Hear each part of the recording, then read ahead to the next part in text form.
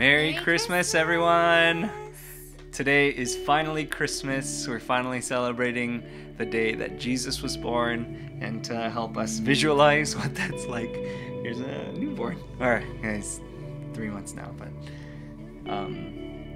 I want to start off today's devotional just by reading the scripture that we have from our Devo today. So, Isaiah chapter 9, verse 6.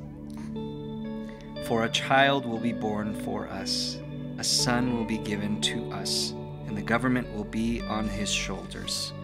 He will be named Wonderful Counselor, Mighty God, Eternal Father, Prince of Peace.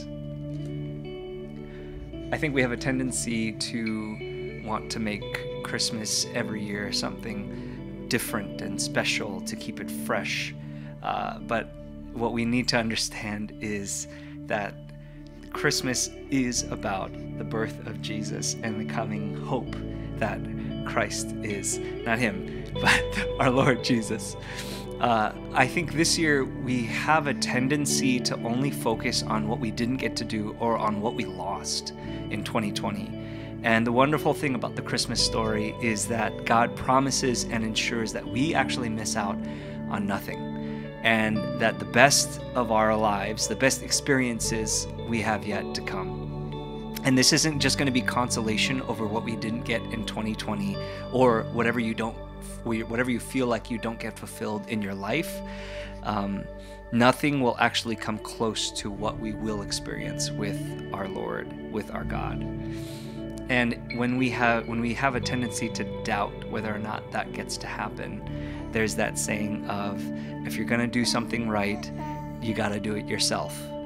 And the gospel is to that extreme where God himself carries it out. That promise that nothing is wasted, that promise that we miss out on nothing, we can be sure of that promise because God fulfills that promise himself.